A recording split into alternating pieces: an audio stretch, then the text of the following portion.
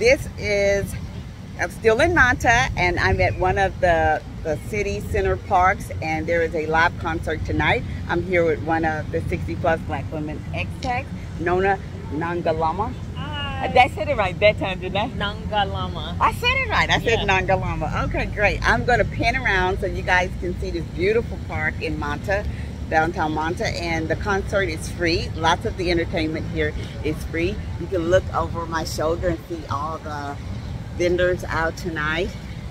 And this is Thanksgiving. So we didn't do turkey, but we're doing a live concert, and I have heard one of the artists, and he's fantastic. So maybe I'll do a video of once the performance starts. Looking forward to meeting some of the other expats here tonight. And this is the park. So you have a lot of vendors out, and the artwork is just beautiful, and book fair. So we'll walk along here for a little while as we head to, I think there's a covering. Lots of the stuff is handmade stuff, and I have a lot of it, especially the jewelry. Some of it's very beautiful.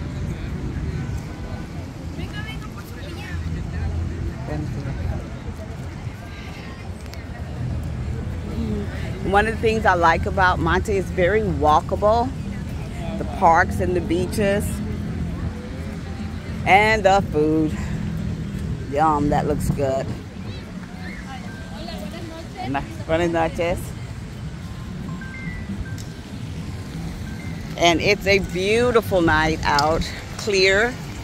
The only time we get rain is rainy season. So we literally go months without a drop of rain. And some people said back a couple of years there was no rain in like a year. I can't even imagine that. But there's a lot of moisture coming off the ocean, the Pacific Ocean. So of course it's still very green and beautiful. And our temperature stays between 73 and 88, so year round, which is one of the reasons why I'm here. I do like seasons. Oh, those are gorgeous. These are leather goods. I have to stay away from jewelry. It's my passion. Look at that one. That's pretty. Oh, that's gorgeous. Wow.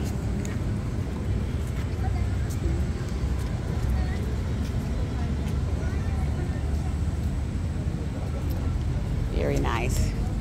Okay. And this is also my weakness food. I have snacks before I come so I can avoid all this temptation. Now, it may be. It looks like we've arrived where the concert is going to be. So, and people are can sit on the grass. It's going to start in an hour. We wanted to get here a little early. And we can see people starting to gather behind here. Oh, a bench. Oh, wow. Good. That's going to be taken. So, good thing we're here early. We get a bench. I'm going to walk around and film a little bit. So, we didn't have to go very far from where the taxi put us down the main street. If you could see the cars in the back.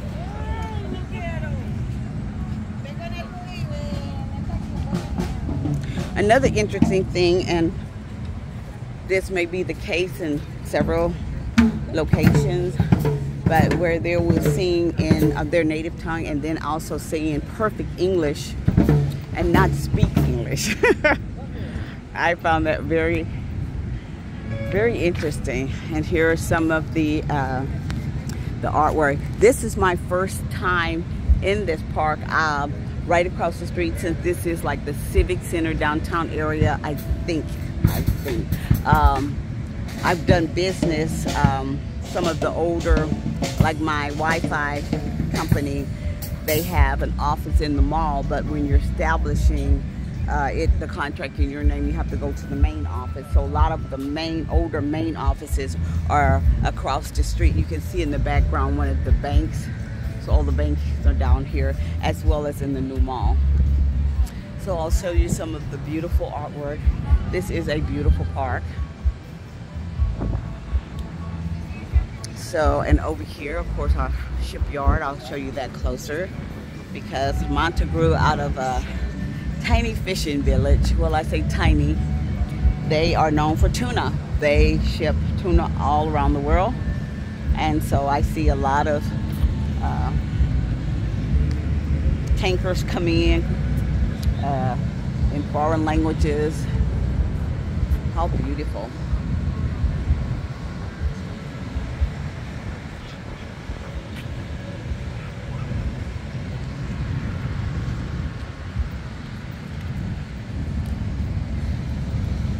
And I saw this in one of the pictures, so I was especially interested in it.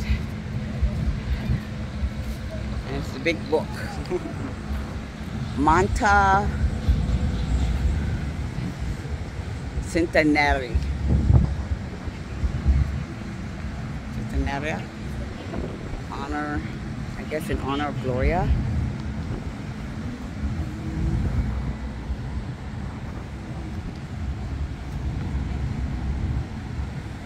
El Centenario de Manta es el testimony del... Oh, I know I'm not trying to read Spanish. It's beautiful though. That's what I call a big book. And I get to see these type of birds take off from my balcony or go fishing. And they're fishing all along the seashore line. And the big turtle.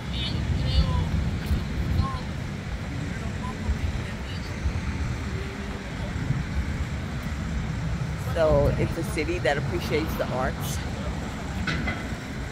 And lots of building here, lots of construction. I think there's a stadium going up. That's what it looks like. Soccer is very big. I remember Ecuador, went pretty far doing the soccer tournaments, world soccer tournaments. And here is probably a snapshot of the park. What it's going to develop into will be that stadium in the foreground back there. That's what they're building now. And a lot of it already exists in terms of, yeah, so here will be the stadium when it's finished. That's going to be quite lovely. For those who are wondering, do I still love Manta? Yes, I do. Because on Thanksgiving night, you can come out, I can tell we feel absolutely no anxiety or trepidation about being out here by myself. I'm early because there will be other expats gathering for this concert. But Mona and I feel quite safe. Again, we're in a country where, you know, only the police have guns, or maybe citizens don't carry guns. So that's what I'm trying to say. Citizens, regular citizens don't carry guns. And that's what I like about Manta. And the fact that it's very clean and it's friendly and it's walkable, very walkable. And it's on the dollar. That doesn't hurt. I don't have to worry about conversion tables or whatever to a foreign currency. It is on the US dollar. But they do not speak English.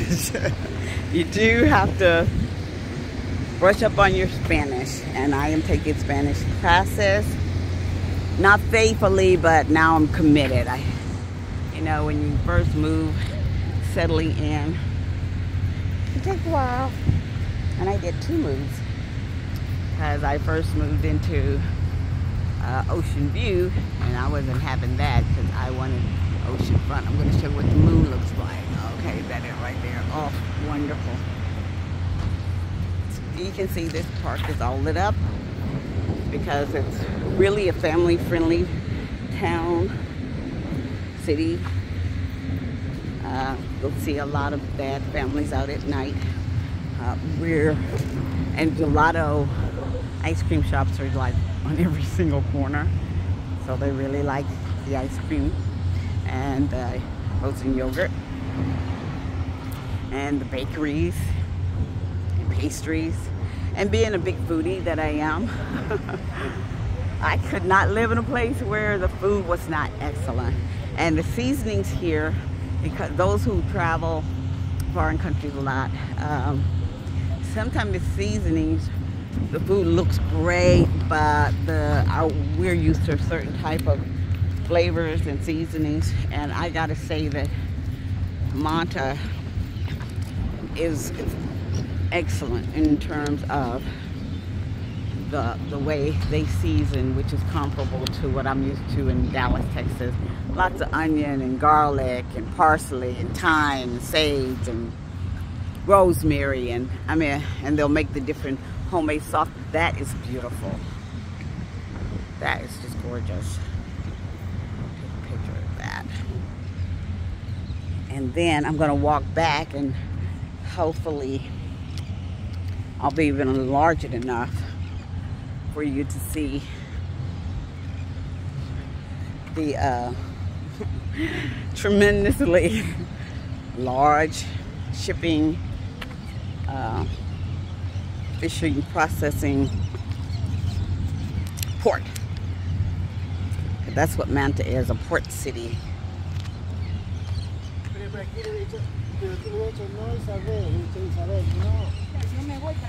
Okay, so I've made it to the end of the park, and all of this is water. You can hear the birds. I love the detail to the cleanness of the city. You know, the very, very clean city in terms of the public places.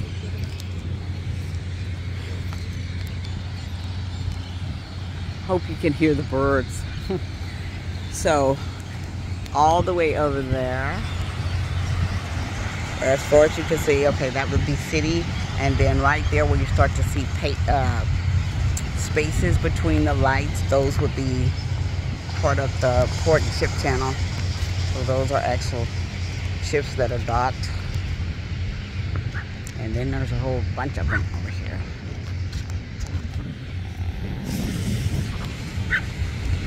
And it goes on and on and on.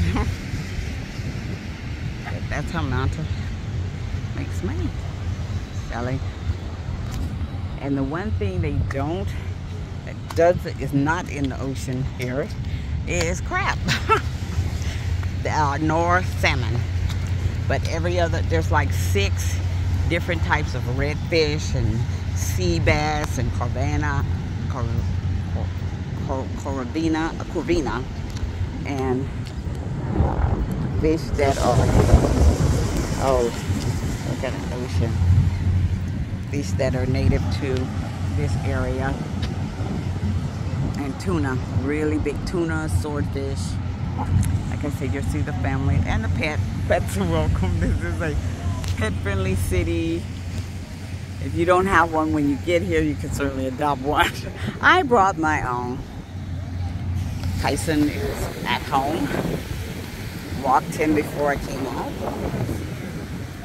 And so this is what I love about Manta. That and the fact that there is a thriving and good-sized Black retirement age community, which was really important for me to have a community in my age group that I could hang out with, that I could go to breakfast with, and water aerobics and concerts.